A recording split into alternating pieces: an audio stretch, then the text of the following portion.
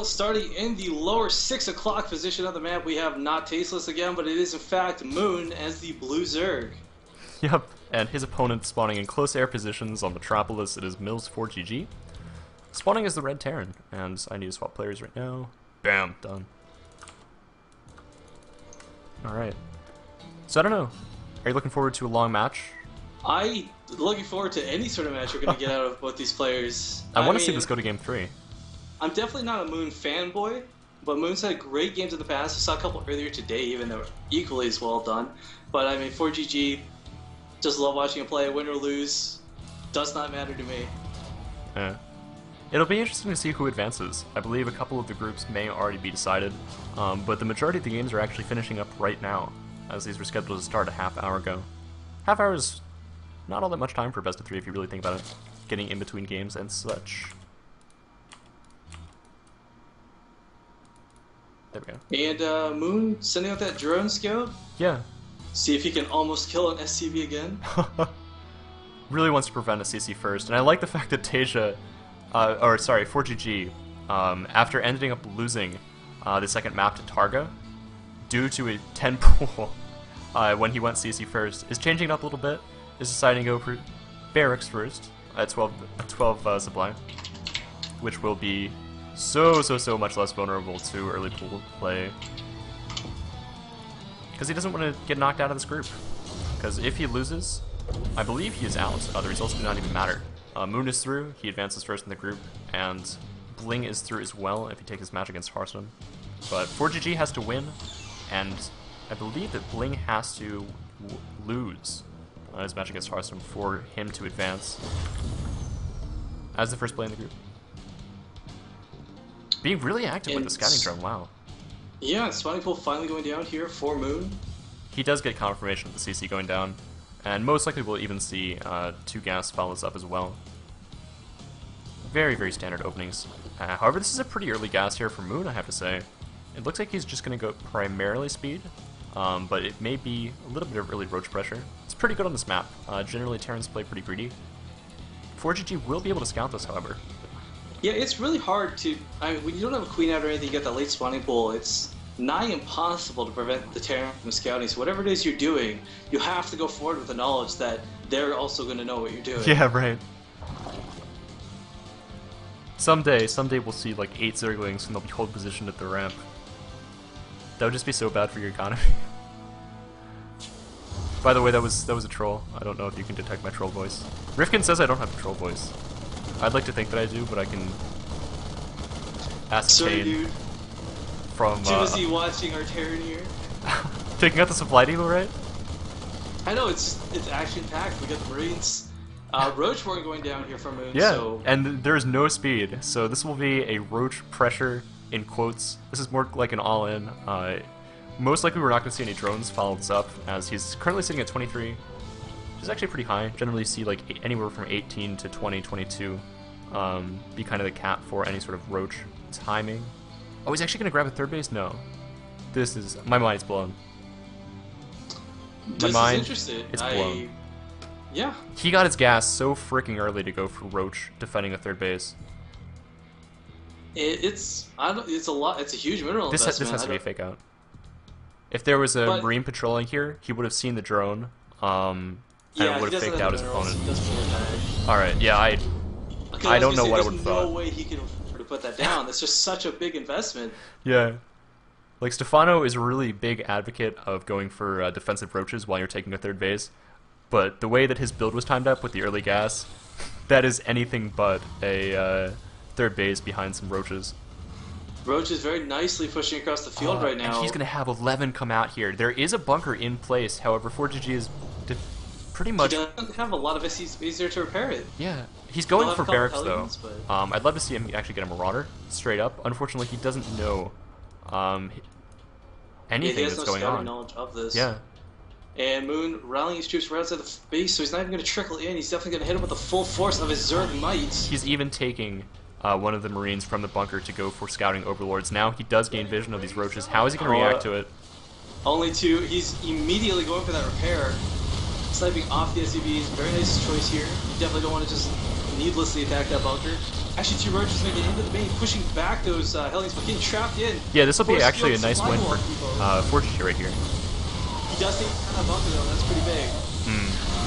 Yeah, maintaining high vision up here on top of the ramp. He's pumping out more Hellions, but we all know Hellions just don't really do more than tickle roaches. As the supply depot is taken down, I think we're going to see Moon say, you know what, dude, I don't care what you did to me game 1, not going to happen again. I will avenge my fallen drones, sir. Oh, and he's immediately focus firing that Marauder down. Now he can just kite SCVs all day because roaches have so many hit points.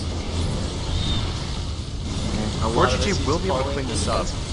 If we take a look at look at the worker tab. 19 dead at this point. We have 10 workers on the field right now for Tasia. Mules are good. For ForGG. Oh, yeah, for ForGG. Put Mules out as much as he wants. 2 CCs pumping SCVs. He's just going to be so hard pressed to make up for this. He's got a spine crawler going down at home. Yeah. Looks like he's going to start a sort of SimCity wall, double Evo chamber, holding this for now. And he has 4 roaches. If the 4 roaches sitting on the high ground, or even the ramp here at the top part of it, he's just going to be in a good place to defend this. The Hellions are really what he has to be careful of. He doesn't really have all that many Marines. If he plays smart with these roaches, there's no way for him to push in the base at all. None whatsoever. Yeah. ForGG is not out of it yet, but there's a Spire coming down, which really, really punishes a Terran who's trying to get back into a game following early Roach push. I really think that this is 100% the best follow-up that Moon could have went for, and we should see it be effective. If ForGG is on his defending 100%, he has an eBay up, he gets a couple missile turrets in production for these mutas to come in, we could see him come back into the game, because this is a big investment. He's delaying his 3rd base a little bit. We see him just planning it now in order to get that Spire up. And a lot of minerals will be invested in those mutas as well as gas, so there aren't all that many ground units that he can really make. He's going to portion most of his larva to either Spire Tech or drones at this point. Yeah, it's just a matter of catching ForGG off guard with all of this. I mean, still pretty denied a lot of scouting information on what Moon's doing. He does have a sizable force moving across the field right now. Yeah. And there's a Baneling nest following this up, so I'm assuming that we're going to see many Banelings. Yeah, look at the unit count right now. There's 16 Zerglings on the field and 5 Roaches. That's it to take on 4 Marauders, 19 Marines, and 7 Hellions. This is going to be dangerous. Yeah. But if ForGG doesn't do some damage here and now, he's going to be down and out. There are actually 4 roaches. Yeah, moving into the natural right now, they will be able to pick up SCVs, which ForGG cannot afford to lose. However, this is a lot of units here, and Stim is complete. He does not quite have combat shields, but this is a beautiful timing considering what he had to go through in the other game. Banelings, he's got to be very careful. They will follow here through here though. Get a splash damage off. Ooh. Oh no, losing a lot of Marines to that connect. But all the Marines just have to die. Evo chambers. Yeah, and if Evo chambers fall, there's not going to be any tech to fall back on here. For the Roaches, he commands at the natural, has been lifted for ForGG. Oh wow. He's still pushing up here with these 2 Roaches. The positioning of the Evo chambers ended up costing him because the Banelings were really funneled through there both times. And now Baneling flank is being attempted. Beautiful target fire by ForGG though. Oh, but unfortunately the Banelings do make that connect, man. Yeah. Queen's going with those transfuses. These Marauders are now useless, and so much damage has been done in the main base of ForGG. The Roaches are still alive. They finally go down right now, but ForGG at 14, 15 workers. Moon has a 3rd base. Moon has production up. He's even making more drones to compensate for those he lost. And he held. I mean, he still has 1 evolution chamber. That +1 damage will complete at 40 health on the Evo chamber. Wow.